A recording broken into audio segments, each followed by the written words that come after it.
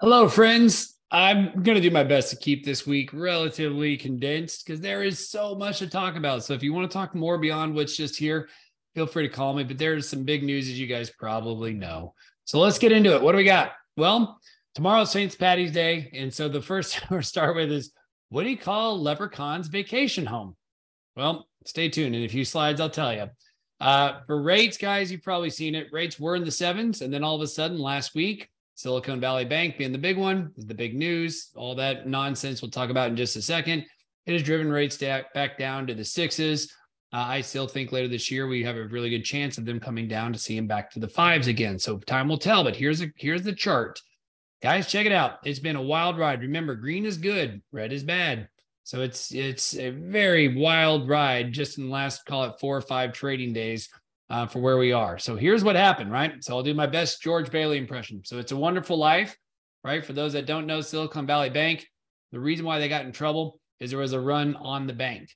So what's interesting is Dodd-Frank, when it came out, I don't even know how many years ago, it feels like 15 years ago, after the mortgage meltdown, Dodd-Frank allows companies or banks to buy like long-term treasuries, like that's kind of what Silicon Valley Bank had, but they don't make them mark to market, meaning they don't say like if today it's worth less, they don't have to put that on their balance sheet. They can say as long as you keep this 30-year thing for all the 30 years, you get to treat it, pretend like on the books that it's worth all of this money. Well, it's not. With what the Fed's been doing in the inverted yield curve lately, those assets are no longer worth, like I think it was like 80 billion. It's no longer worth 80 billion in today's dollars. So enough people did some digging and realized, hey, that 80 billion ain't worth 80 billion today. I better get my money out of the bank in case something happens. And then their friends hear about it. And then their friends hear about it. And everybody's going out and taking their money. And it's a run on the bank. So George Bailey is like, your money's tied up into Fred's house. And Fred, your money's in Martha's house, right? So that's my best George Bailey, by the way. But that's what happened in Silicon Valley Bank. Now, here's what's interesting. They practically doubled in 12 months. And from like April until like, I think December or January, they didn't even have a chief risk officer as a bank. So I personally don't feel like this is systemic to where it's the whole banking. I know that's a big concern. I feel like the Fed's going to step up and make sure everybody just calms the frick down to make sure that we don't have a run on every single bank. The more time we put between Silicon Valley Bank and just, every day that goes by, if there's not another bank collapse, that's a good thing. But that is why the stock market's getting hit. That's why there's a flight to quality like mortgage-backed securities and treasuries. And that's why we're seeing all those things happen. So here's something to note. Now getting back to more like where we think rates are going and what's happening. The personal savings rate, look at this, that little red dotted line is where we are today. It is some of the lowest we've seen in decades, right? Even the 07, 08 time period, people had higher personal savings rate. You can see this spike during COVID. Remember when nobody can go anywhere and spend any money?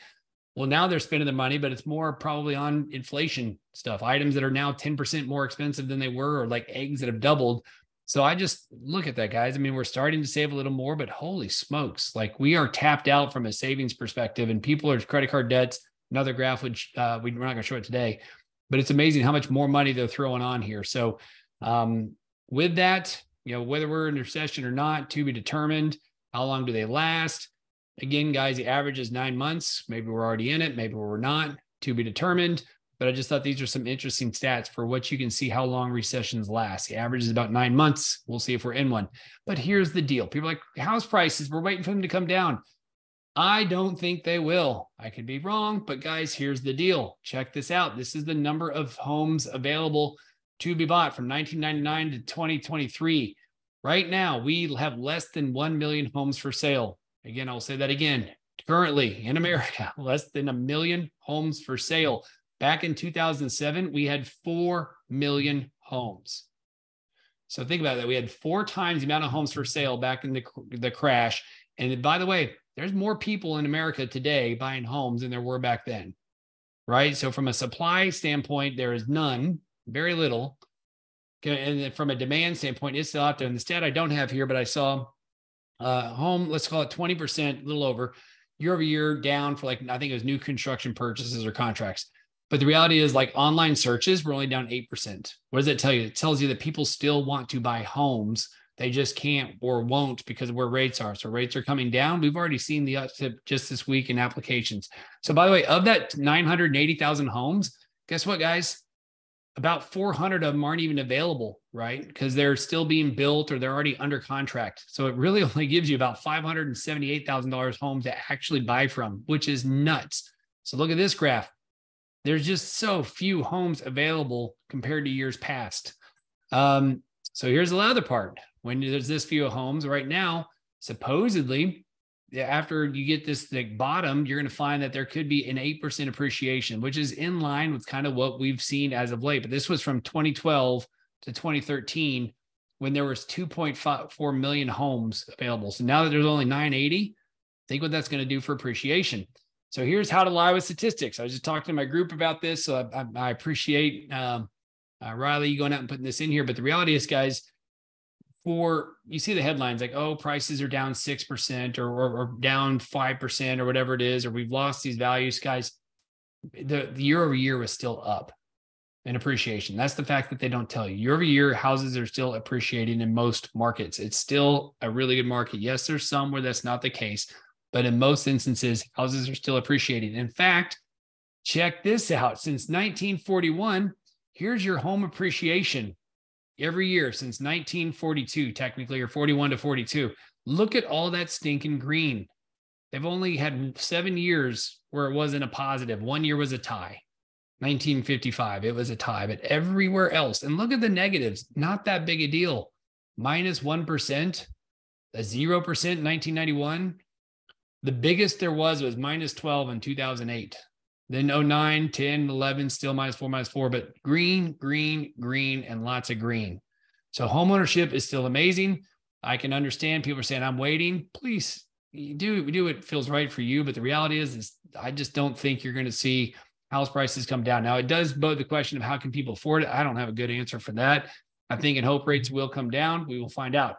Here's some mortgage news, pretty boring, but it's real. If you bought a house because of all this and the recent appreciation, Fannie Mae is now saying you have to wait 12 months before you take cash out. It used to be 6. Now they're saying after you buy, you got to wait 12. So that's interesting.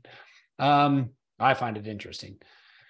I told you a couple of weeks back that Fannie and Freddie are going to have like this more expensive hit for debt ratios now above 40%. They've now postponed that to August 1st. So if you got higher debt ratios, get those puppies closed before August 1st. This is cool. If you haven't done it, Google it. New York Post, T. Boone Pickens, his ranch, there was an $80 million price cut for $250 million is what it was initially listed for. It sold for, I think, $170 million. Go look it up. It is awesome. I don't have 170 million, but if I did, I'd have bought it. It is that freaking cool. Go look at the pictures online. I saw this morning, made me mad, so I just thought I'd include it. Some California politician is pushing for a 4-day work week. I'm willing to bet she's never owned a business. I'm willing to bet she's never done what it takes to run a successful business and worked hard in the sense that the more hours you put in, typically the more successful you're going to be. So if you want me and my employees to now work 4 days a week, it just means they think it's going to mean I'm going to have to hire more people. I'm just telling you, it's just nuts. I threw it in there. I know this could be polarizing. You tell me your thoughts, but she wants people to have more time to spend with their families. Well, okay, but if you don't have any money, what are you going to do? Because you're only working 4 days instead of 5 days. So there you go. And guys, what do you call a leprechaun's vacation home? A leprechondo. That's terrible. Happy St. Pat's Day. Guys, remember to get social, subscribe, share, all that fun stuff, the little QR code. I'm sure it takes you somewhere fun. And pay attention, guys. We're doing Mark Madness. I like this. I didn't come up with it. Mark Madness. It's, I'm sure in this, I'm not paying attention. That's okay. If you are, good for you. Hope you fill out lots of brackets. We'd love for you guys to participate in Mark Madness. So go on social, follow us. There's some giveaways. And the goal here, this is what my marketing person says. She tries to make it to where people go feral over what's given away. So you let us know. We appreciate you as always. Hope you guys have a great day, great St. Patty's Day weekend, and be safe. Bye, guys.